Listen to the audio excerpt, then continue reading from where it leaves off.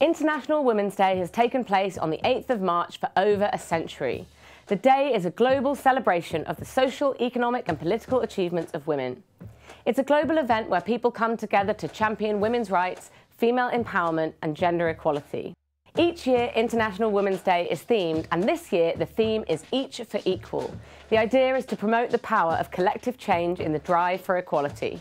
The first National Women's Day was acknowledged in the US in 1909, when 15,000 female workers went on strike in New York City to protest poor working conditions, bad pay, and demand the right to vote.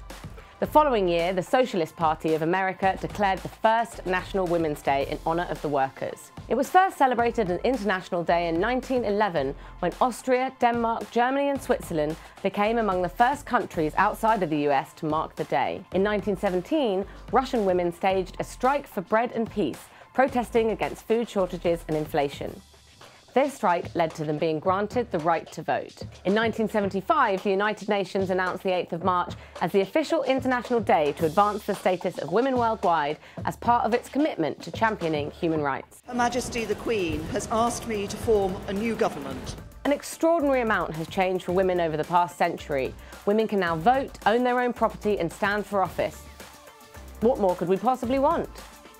Well, while many continue to deny the necessity of feminism, there's a lot still to be done. What do we want? Equal pay! When do we want it? Now! In the UK, the gender pay gap remains at 17%. As a result of this, women work for free for 2 months a year. More than 200 million girls and women alive today have been subjected to female genital mutilation. Tarehe ilipofika, watu wa jamii waliniambia kuwa nikekete. Lakini mimi niliwakataza, nikawaambia. Almost 1 in 3 women will experience domestic abuse in her lifetime. And women's reproductive rights are still being challenged across the globe.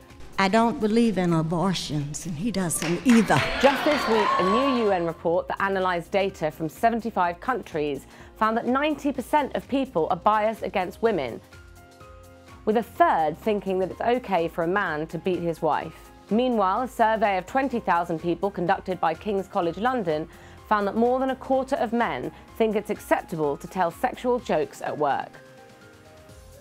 There are lots of things you can do to support International Women's Day. You can donate to a women's charity, join one of thousands of events happening around the world, and promote the work of other women.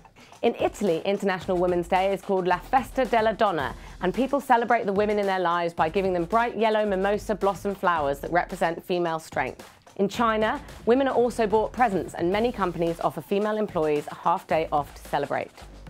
In Berlin, International Women's Day is a public holiday, and in the United States, March is Women's History Month and the achievements of American women are celebrated. And before you ask what International Men's Day is, I'd argue that's every day, but it's also celebrated on the 19th of November, so you can wait for that.